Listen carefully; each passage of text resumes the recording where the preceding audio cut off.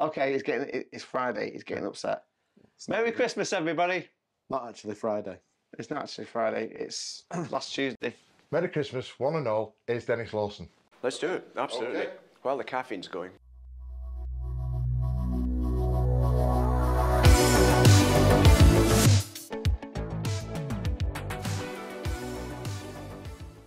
He's established himself as a great actor on stage and screen. He's a director and producer. And I wanted to know, firstly, what drew him to the craft? Well, it's interesting because it's tied up with what I'm doing at the moment. When I was 3, 4, 5 years old, I was brought up in this little town in Scotland, in Perthshire, called Crieff. And just 6,000 people, a farming town, that kind of thing. But my family were Glasgow. And my mother had 5 brothers. My father had 2 sisters, so I had a lot of cousins and a big kind of family. We used to have big family parties and things like that. And whenever we did have parties, everybody got up and did something. And it's a sort of Scottish, maybe Irish thing too, right? And it was like, you're next up, what are you doing? It wasn't, oh, I'm shy, I can't know, what are you doing? Yeah. So it was like that. Nobody had to, I didn't hang back, I was right in there. And I'd have like, I had one uncle who could do like a 15-minute spot with comic songs and a harmonica, another uncle on the spoons, or the bones. And everybody, another uncle who was a drummer, one played piano. So that was all in the family. And my grandfather, my mother's father, was full of kind of Victorian poems and music hall patter and stuff and funny wee eccentric dances. And we discovered some years back, we went to where he was brought up in Newcastle, which is where he's from. And he was literally, his house was straight across the street from a music hall, literally across the street. So he must have been in and out there all his childhood. So when I was that age, 4 or 5 years old, I wanted to be Danny Kaye, Jerry Lewis, Donald O'Connor, those guys that I saw in the movies. And it never went away. And I wanted to be an entertainer, kind of song and dance man kind of thing. And because I was in this little town with no clues or anything, it wasn't until I was 14 years old that a friend of mine, a school friend of mine, mentioned this thing called a drama school. I'd never heard of it. That's how cut off we were. I said, oh, what's that? Well, you go there and you study acting. And I said, oh, well, I'll do that. That's what I'll do. So the simplicity of youth, well, I'll just do that, So that's what I did, and that's what drew me into it. And let me just throw something else in here for those Star Wars fans. Because I was so kind of didn't really know what I was doing, I was 17, I auditioned for a couple of drama schools and didn't get in.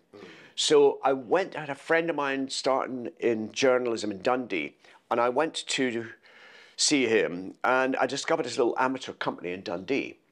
So I joined them, got a job just to keep me going, and I did like 6 or 7 productions with that company. The leading sort of light of that company was called Ian McDermott. Yeah.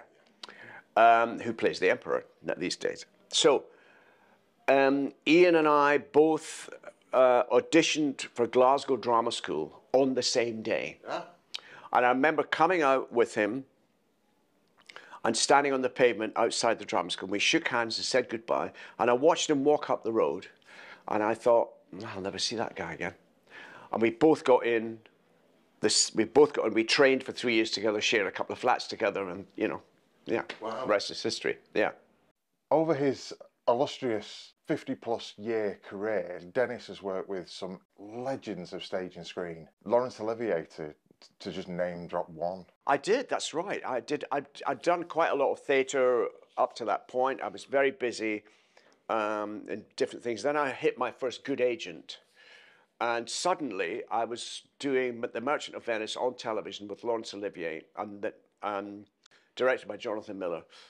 It was quite a culture shock, but he was lovely to me. He was very nice to me. And it was a great experience, and then from then on it rolled on, television, movies, To name a few, Denis has starred in Hornblower, Bejeweled with Jerry Hall, Sensitive Skin with Joanna Lumley, Broken with Tim Roth and Cillian Murphy.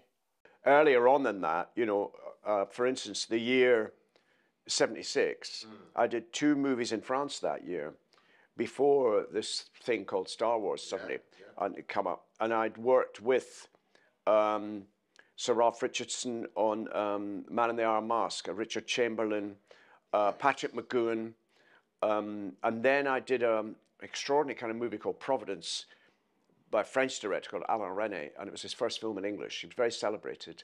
And I worked with Dirk Bogarde in that, Elaine Stritch, Ellen Burstyn, David Warner. But I had a few scenes with Bogarde, and I learned a lot from him. My God, he was fantastic. And corresponded with him for a few years afterwards. You know? Yeah. And of course, local hero. Oh yeah, there you are. Stellar cast you've had. Yeah, and with Burt Lancaster too, and that was. Bolton Mackay. Yeah, oh boy, that was very special experience. Very. When you do work with people like Burt Lancaster and Olivier, and well, for me, you just keep your eyes and ears open, and I learned a lot from watching them, how they approach the craft of filmmaking as an actor. You know, I mean, for instance, Dirk Bogarde would come onto the set in Paris every day and shake hands and say good morning to every member of the crew every day. Now, I'd never seen that before. And so he made sure he included everyone in with him, which is how it works, you know. So there's stuff like that, you know.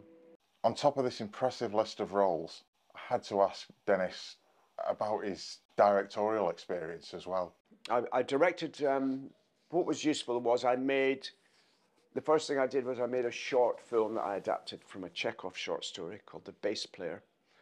And then I adapted an Ian McEwan short story called Solid Geometry. And there was funding in Scotland to make short films at that point.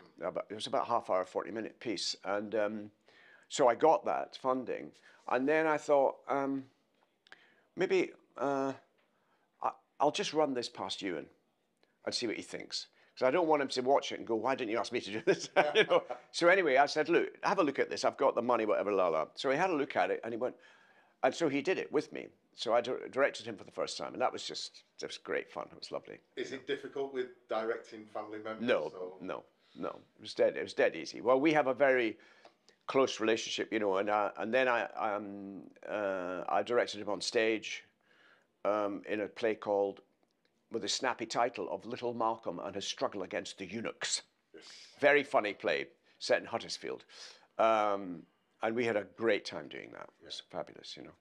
And then I went on and directed, you know, probably half a dozen, 6 or 8 plays over the years, you know. Yeah. So as we can all agree, Denis has had one hell of a career. But what we want to know is, what was it like on Star Wars? Well, it was, again, go back to 1976. I did these 2 movies in France. And I'd met George before I went out. Obviously, he met loads of young actors, you know. And I just chatted with him in a room in Soho. And my impression was you got marks out of 10, you know. And I don't know quite what happened, but they didn't offer it to me. That was fine. Off I went to France, and I came back and suddenly got a call saying, could you do Star Wars? In fact, would you do it? I went, yeah, okay, why not? Yeah, sure. So it was quite kind of last minute thing. So it kind of came out from left field a bit. So while a few actors played various roles across the trilogy, whether it be a stormtrooper, a snowtrooper, or Denis's character was kept on through all 3 films. Look at the size of that thing. You know, doing the first one in 76, we had no idea what we were in. I don't even know if we saw a full script, probably not. Yeah. But it was great fun. We just sat around in those orange jumpsuits and outside the soundstage in Elstree and chatted away. And there's a lot of young guys, you know, and with Mark Hamill and stuff. And it was good fun and kind of weird. And yeah, it was great. I'll never forget seeing probably the cast and crew screening maybe in a huge cinema in Leicester Square in London. And that first shot where that ship, what's it called? That ship came across the top of the camera. And I went, My God, I'd never seen a shot like that in my life. And also the quality of the sound was amazing too. So they broke a lot of ground. I mean, George is some kind of genius, I think. I mean, what he did there. And it's the first time I'd ever heard the term computerized camera. No one had ever, you know, what the hell's that, you know? Yeah, it was quite something when you saw it put together. But my God, what are we in? This is incredible, you know? Yeah. And as if being in all 3 films of the original trilogy wasn't enough, Denis got asked to come back one last time for Rise of Skywalker by J.J. Abrams. And that was very touch and go, because I tend to be very busy, and it's very unusually J.J. Abrams got in touch with me directly, which is not usual. No. In fact, I got in touch with my agent. I said, "Can you just make sure this is not a wind-up?" He said, "No, it's him." Anyway, I was talking to JJ, and I said, "Yeah, I'd love to. Of course, fantastic." And they wanted me for 5 days on the shoot, and I was in a play at that point, and then immediately going to direct a play. And I said, "Here's my schedule," and he came back and said, "Oh, I don't think we can do this." And I went, "Come on, JJ, come on, we can do this, come on." And so the reason it's such a brief appearance is we could only squeeze 1 day out of my schedule and theirs. Which was frustrating, but it was nice to go back on the set. It was great fun. Great fun. Nice flying, Lando. Great interview there from Denis. I could have sat there and talked to him all day. If you haven't seen any of Denis's work, like Local Hero, go and watch it. It's a independent film that was made in the 80s. In fact, it is 40 years old next year, the same as Return of the Jedi. Yeah, I encourage you to go and see him on stage or watch any of his plays. He is a great actor. If it wasn't enough to sit down and have a chat with a legend, the star himself, we've got a little something for you. So Merry Christmas to all you Hyperdrive members, and welcome to this Hyperdrive exclusive. Merry Christmas.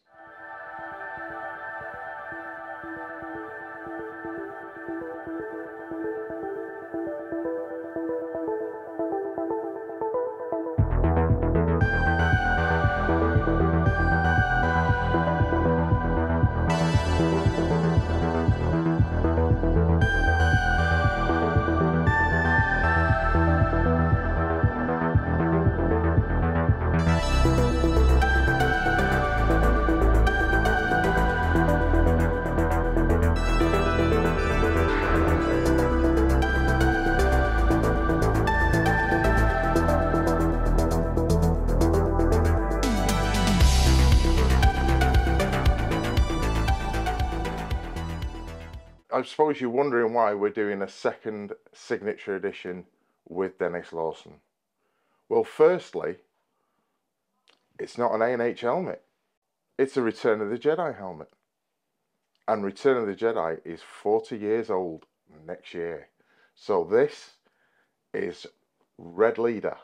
So firstly, let's look at A New Hope and maybe we can find some of the differences.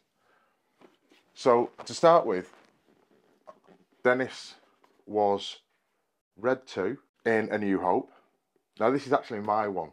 So when we actually went to see him for the first time, and we show him what we were producing, as we always do with any of the signature editions, Denis was kindly enough to sign this one for me. The differences you can see in the paint straight away. There's the line goes across the base at the bottom. There's the trident at the front, which has a black line over the crest at the front there, whereas the A&H one is just left plain. And again, it's weathering and damage. Okay, the other noticeable difference about these two helmets is, again, the microphone. You'll notice the A&H one has the mouthpiece there. Section of rubber just placed just over the nose there on the Return of the Jedi helmet. So both of these helmets do actually get used in Return of the Jedi. This one gets repurposed, another actor's wearing it as the X-Wing that flies into the Death Star following Wedge Antilles and the Millennium Falcon. And it's the first one to explode as it travels through the inner workings of the Death Star. See if you can find it. So there you go. This is the new Signature Edition 40th anniversary Return of the Jedi Hyperdrive exclusive Red Leader helmet. So make sure you're on our mailing list and make sure you join the Hyperdrive on Facebook. It's a great group, great community on there, and be one of the lucky ones to get hold of the first 40th anniversary Return of the Jedi helmet from RS. Copy, Gold Leader.